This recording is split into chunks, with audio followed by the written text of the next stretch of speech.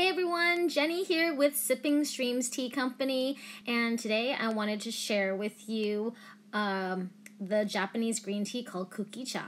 And I might be mispronouncing it. I'm not Japanese, I'm actually Chinese, but it's a Japanese green tea that if you're not really into the seaweedy flavor of Japanese green teas, which can be very strong sometimes, this is a great alternative and you still get to experience a Japanese green tea. So this Japanese green tea is actually made from the stems and the twigs. I just weighed it out for you. The stems and the twigs of sencha and giroko, and it is actually a very nice flavor because it's kind of the leftover pieces, but if you have a really good sencha or giroko to begin with, this will also be a very, very nice tea without the bitterness and with that harsh seaweedy flavor that happens sometimes when your temperature is too hot or you steep it too long for a nice delicate Japanese green tea. So since it is much larger pieces and you'll be able to see these little twiggy pieces in there, those twiggy pieces make it really easy to infuse. So if you have a tea ball or something that kind of is big or large holes in it, it is a nice tea that will not go through the holes when you infuse them.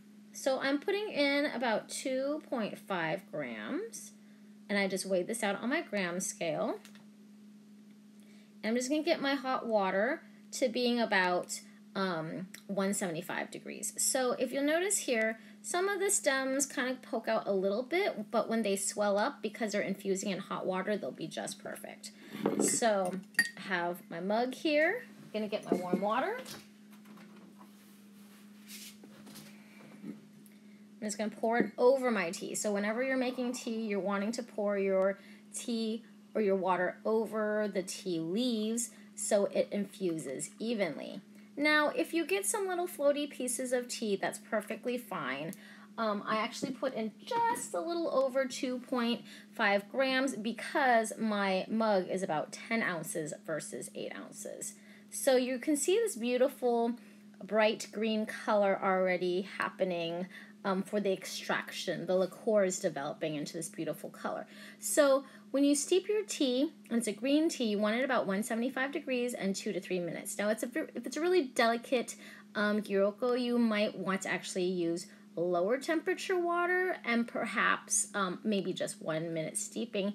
It's all depending to your liking, but for green teas, if you use hotter temperature and longer time, it makes the tea more concentrated. There's more an extraction happening, so it becomes really strong. If it ever becomes too strong or you feel like you're getting a stomach ache or a headache, you can always water down your tea to kind of lessen the amount of tannins that are concentrated in your brewed cup.